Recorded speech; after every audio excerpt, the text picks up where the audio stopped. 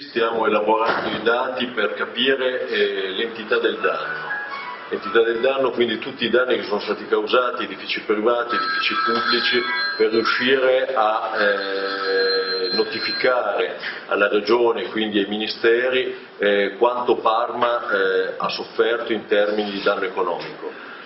Guardiamo avanti anche perché dobbiamo cominciare a elaborare la ricostruzione. E soprattutto una riflessione mi sembra utile.